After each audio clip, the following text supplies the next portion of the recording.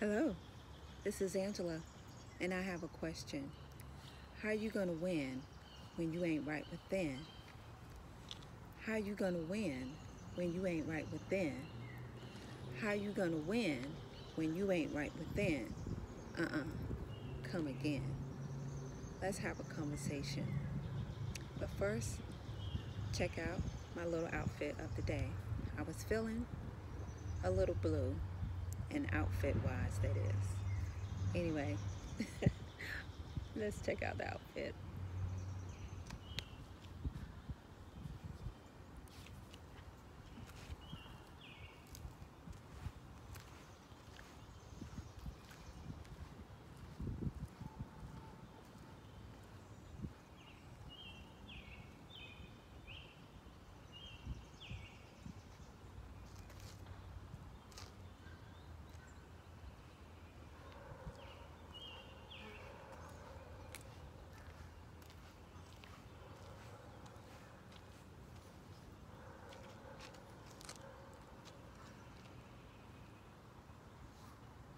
And as we know, that song was written by and sung by Lauryn Hill.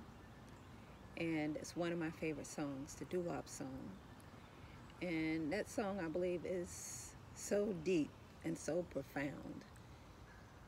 And one of the reasons why I chose the title or the theme of my channel is, Welcome to the City of Healing, where the city resides within, is because of that song. You know, years ago, I listened to that song probably a million times. I love that song. And it finally resonated me and had great meaning as to what it really meant. And I started doing the work, and I continue to do the work because it's always about self-improvement and being the best version of yourself. And that's why I talk about it on this channel holistically, how we can work on ourselves. And I think one thing that can play into working on oneself is knowing the 7 Hermetic principles from the Emerald Tablets. And they named it Hermetic Principle, but it was written by Thoth, ancient Egyptian god, as we say. And I've talked about the word God before. God is a man-made word. It doesn't mean worship. It means, in my opinion, reverence. But I digress a little bit. But let's talk about the 7 Hermetic principles. The first and my favorite being mentalism. All is mind. So you think, so you are. No one can create your own heaven. No one else can create your heaven.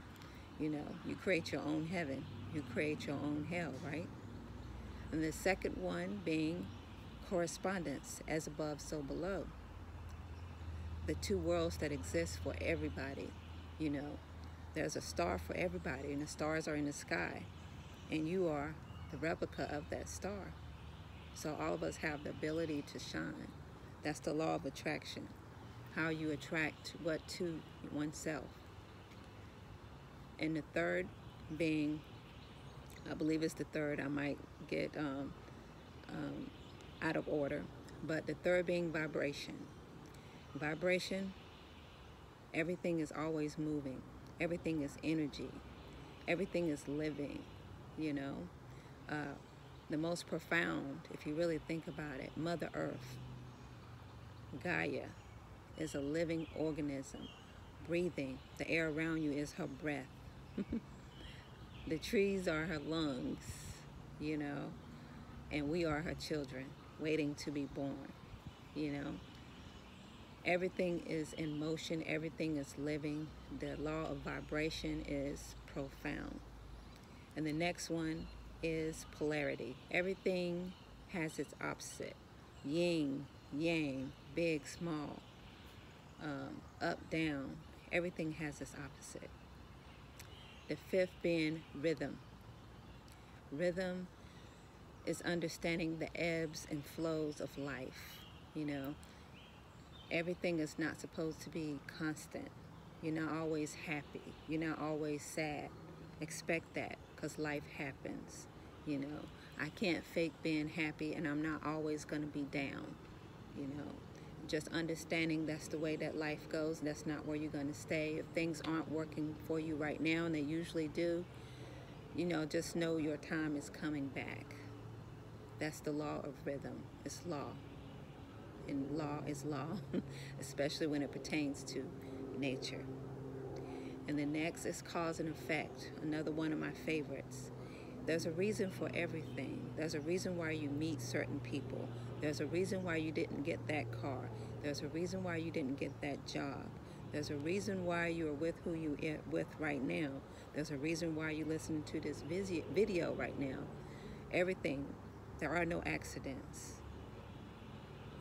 And the last, and I believe I did the 7, is gender, one that I'm trying to understand more of right now, is that each human being or every living organism has the capability of having male-female capabilities. For example, the female being the creatress, the male being the hunter. You know, we all have that aspect within us, and we can have certain aspects that are dormant, but we both have them. We all have them. And I'm trying to understand that. Sorry. And I'm trying to understand that aspect. The wind is blowing.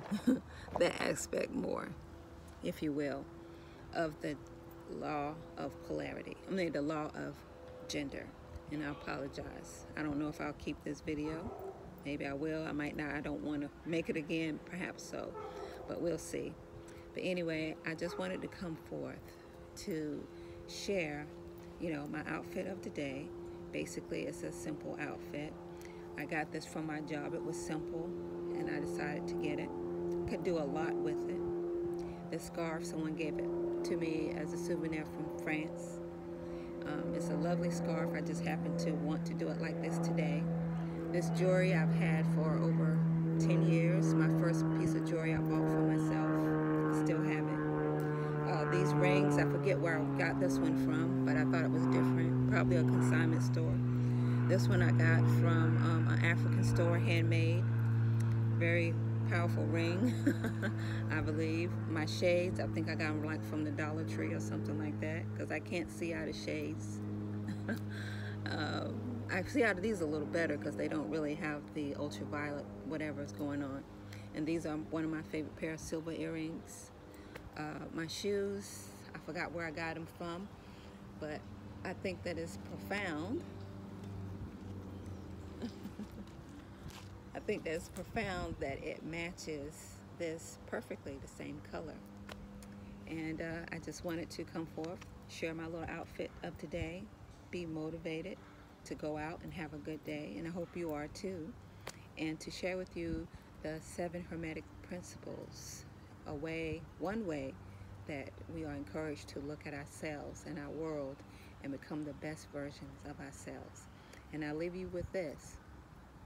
Again, how are you going to win when you ain't right within? How are you going to win when you ain't right within? How are you going to win when you ain't right within? Come again. You all have a great day. Thanks.